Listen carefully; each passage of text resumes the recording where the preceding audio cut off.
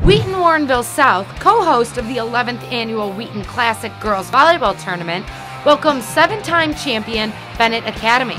The Red Wings looking to get back on top after finishing second to Geneva last year. Sarah Field serving for the Tigers. Benet ready with the return. Allie Van Eckeren sets up Lily Johnson, who puts BA up early with the kill. Later in the set, Olivia Gregus with the serve. Tigers can't decide whose ball it is. Benet expands the lead with the ace. Wheaton South not looking to go down without a fight. The return sets up Zaina Meyer, who brings the power with this kill. Tigers down just 3 now. Benet back on the serve, and Caroline Gard floats the ball over the net onto the floor for another ace. Tigers serving late in the opening set. Olivia Mikniak with the dig. Allie Van Eckeren decides to take it herself, pushing the ball over for the point. Benet goes on to win the set 25-12.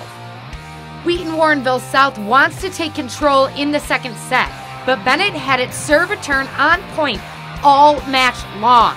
Rachel Masinga finishes the point with this kill. Tigers back within 2 points, hoping to gain momentum, but Taylor Van Eckeren sets up Claire Byrne, who brings the kill and the point for Benet. Match point for the Red Wings. Grace Bowman serving for Wheaton South.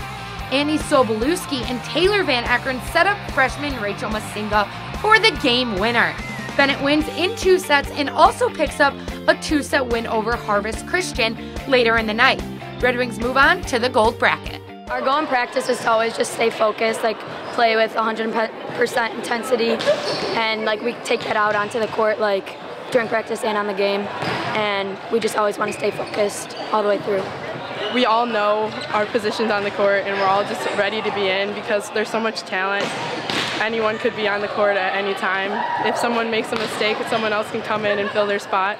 So it's just good that we're all ready to play. When we came here, we always talked about that we got second last year and we didn't execute all the way through.